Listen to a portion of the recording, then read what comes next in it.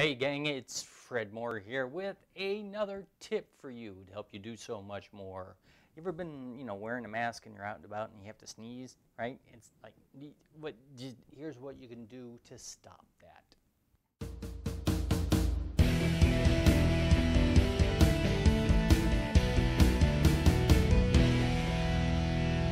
Yes, it's me, Fred Moore, keynote speaker, entertainer, and bald guy. I didn't shave today. Do I have 5 o'clock shadow up there? Maybe I do. I don't. Maybe this has happened to you. It happened to me, I don't know, a couple of weeks ago. I was out and about. I had my mask. On, like, I'm a good boy, right? Had the mask on, and I had to sneeze. I felt a sneeze coming on. Now, my first instinct was to do this.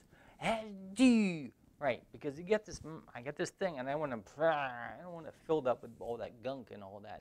But then that's, defeats the purpose of the mask, doesn't it? Yeah, I was at a very dangerous place, a festering ground for the virus, Walmart. I love that place. It's great. So I had the mask on, and then I remembered, right, I got to sneeze. I remembered what I used to do when I waited tables. That was the last, quote, real job I had. It's a skill I still have under my belt.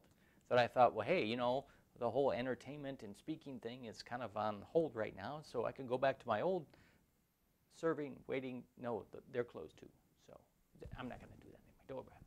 I'm all right. I'm okay. But when I used to wait tables, right, if I was coming up with some food and I felt a sneeze coming on, obviously you don't want to have food. Here's your burger. Enjoy. Secret sauce. Ooh, disgusting. I didn't want to do that. So I heard this somewhere, I read it somewhere, I don't know. But if you want to prevent yourself from sneezing, all you have to do is grab your throat right here, like your Adam's apple. I know, but I'm a girl, I don't have it. We all have them, okay? It's just that usually men's are more prominent than women's. Well, okay. But you're going to grab your throat right here, right? And what that does is because when you sneeze, your throat has to contract somehow to go, right? So if you grab your throat, then 95% of the time, you're not going to sneeze. Now, here's the thing. You're still going to make the face, and you're going to get right up to the point where it feels like you're going to sneeze, but you won't. So you go like this. You'll be like, oh, okay. You look like an idiot, because you're like, what's that? What are they doing over there? That they were going to sneeze, now he's choking himself? What's going on?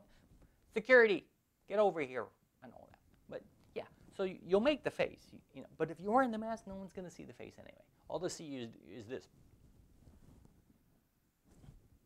Right, and that's 95% of the time. You're not going to sneeze. The other 5%, it's going to happen. You're going to sneeze. But here's the problem. You're holding your throat, right? And that sneeze is coming. Doesn't matter. I don't care if you're holding that throat. So it's going to be like a Mondo Morpheus alien possessed sneeze. It's going to be,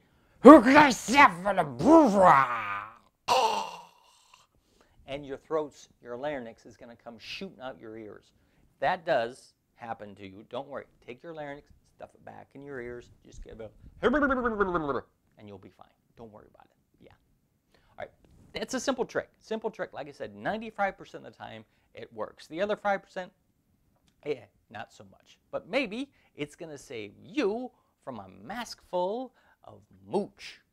Mooch. That's Romanian for boogers. And it's not disgusting. My wife's Romanian. Did I mention that? I'm just not saying. I know. But that's it. Enjoy and share this with your friends. If you find this tip useful, share it. Hit the like button. If you're on YouTube, hi YouTube people. Yeah.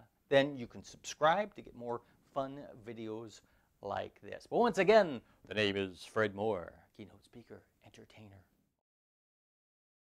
All that good stuff. That's me. And we'll see you soon. Bye.